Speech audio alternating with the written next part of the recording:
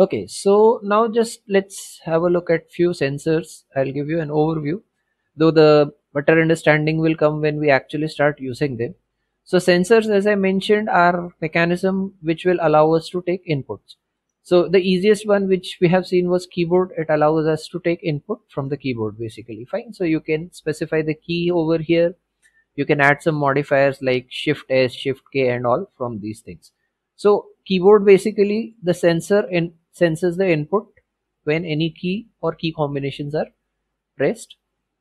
Then you have an sensor called as collision. This is very important, where when you are making games or something, when one object hits the other object or something, how do you sense whether it has hit, or rather you want to take some action on that basis?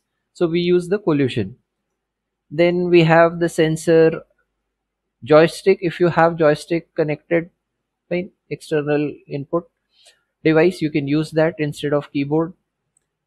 Then there is a mouse sensor. This can be used as an input for mouse. Like if I use the mouse sensor, I can use the left click, right click, all other buttons, wheel movement and all I can detect as an input.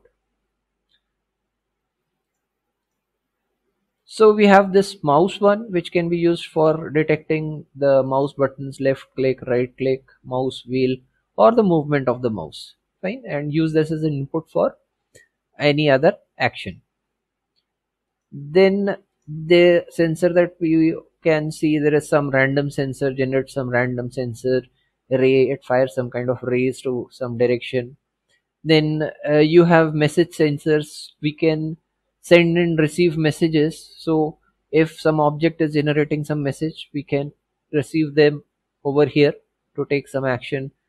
Movement is, this can be used for detecting movement of some object, whether it has moved to some direction and all.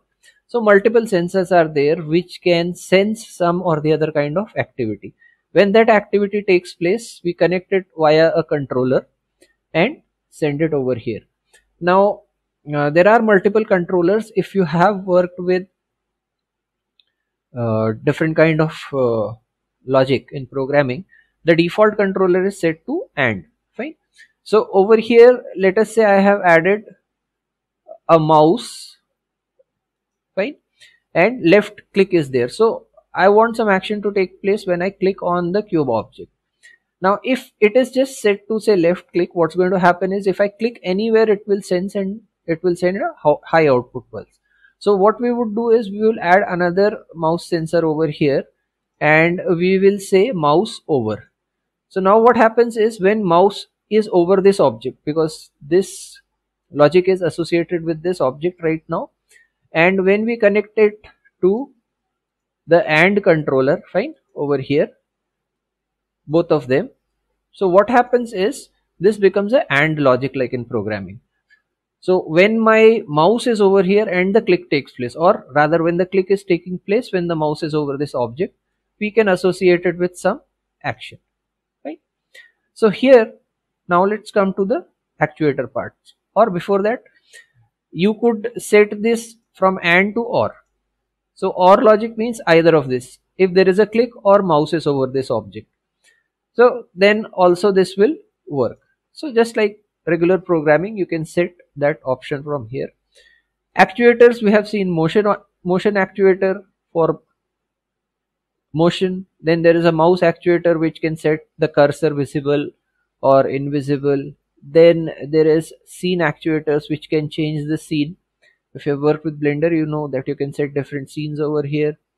Then there is a steering. You can steer some object. The visibility of the object can be set the camera, and other related things are there, different actuators.